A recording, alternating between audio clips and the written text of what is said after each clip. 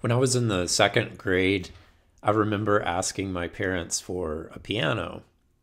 And for reasons beyond me, I was drawn to the instrument. Perhaps it was watching Miss Gwen Toole from Gilmer, Texas, play the piano while my mom and my uncle sang old gospel hymns. Maybe it was hearing a piano solo before the bridge of my favorite country and western song that got me going. Possibly it was the beauty of the instrument's presence that I was drawn to when I saw one in my neighbor's house or at church. Whatever the reasons, I knew within my soul that the piano was the instrument for me. Seeing I was earnest in asking for a piano, my parents eventually found one. It was an old upright piano that fit nicely into the corner of our living room there in Kilgore, Texas at the time. When it arrived, I was so excited to finally have what had only been a longing weeks, months before. Then an existential reality hit me. "Mom," I said in my second grade voice, "I love the piano, thanks, but I don't know how to play it." "Of course you don't know how to play it, silly," my mom said. "That's why we got you a teacher. You'll begin lessons next week." Well, for the past several weeks, our gospel lessons have been like that piano to me. I'm drawn to Jesus' words and feel compelled to act upon them, but I'm not so sure I know how. A few weeks ago, you'll remember Jesus told us a story about a vineyard owner who paid the same wages to those who began at daybreak, as well as those who started right before dusk. It was a lesson compelling all of us to readjust our sense of fairness. I don't know how to do that. Then Jesus told a story about being invited to a wedding banquet and asked all of us to be prepared to come to the party without telling us when the party was. I don't know how to do that. And then last week, he gave us a lesson with a picture. Give to Caesar what is Caesar's, and to God's what is God's. Well, how can you tell the difference? I don't know how to do that. And then finally today, he gives us the two greatest commandments. You shall love the Lord your God with all your heart, soul, and mind. And the second one is like it. You shall love your neighbor as yourself. I don't know how to do that. This year has been a year of unknowns. We've never been here before. We've been flying blind. We don't know where we're going. We don't know when the fires in the West, the hurricanes in the Gulf, and not to mention the world's pandemic, will end. We don't know how to do that. I believe when we're honest enough to admit this, to admit our helplessness, that God takes our humility, our helplessness, our fear, our anxieties, and works with it and works through it. We need a deliverer because the Lord knows we can't deliver ourselves. We require that proverbial piano teacher because our hearts and our souls and our minds are inexpressibly drawn to the truth, to the beauty and to the goodness of the one who is at once teacher and Savior. When we admit that we don't know what we're doing, I believe God steps in and shows us.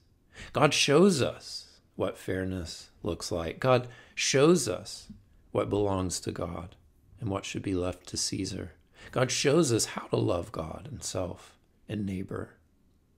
Even while we're learning those musical scales, God inspires us by playing Mozart along the way. Today begins St. Julian's official kickoff to the season of stewardship. It's traditionally a time when we share stories, we turn in pledge cards, and we eat good food together. But this year it must be said, I don't know how to do that. How can we share sacred stories when our holy space is still closed? How can we turn in pledge cards when we can't pass the offering plate? How can we eat good food together when gathering in mass endangers our physical health? I don't know how to do that. You see, when these realities are named and humility is laid bare, God comes in and reminds us of God's very self. Listen, this year's stewardship meditation is sharing the grace within by living out of God's abundance.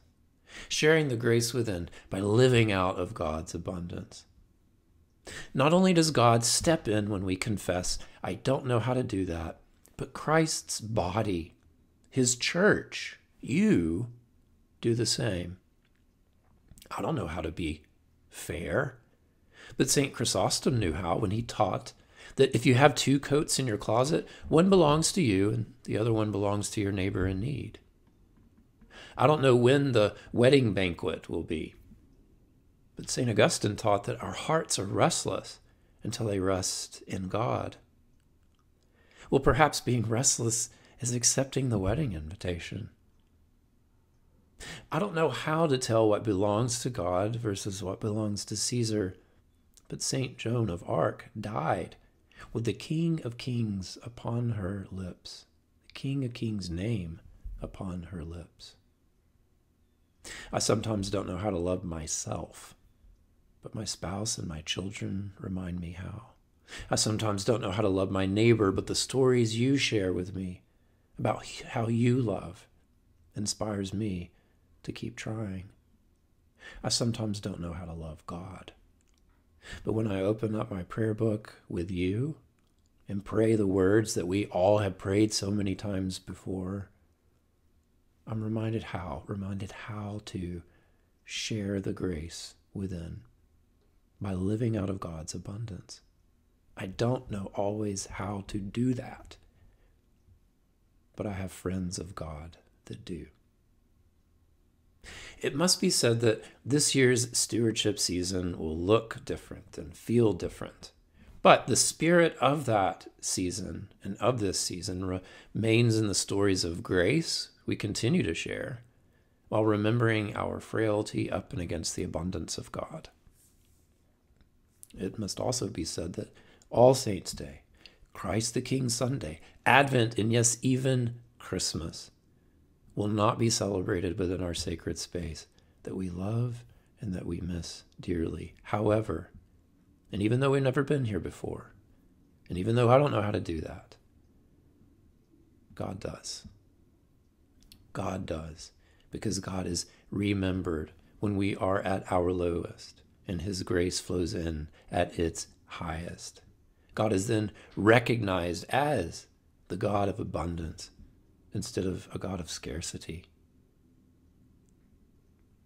Perhaps our prayer posture as we finish out this unprecedented year is to admit that we don't know how to do any of this.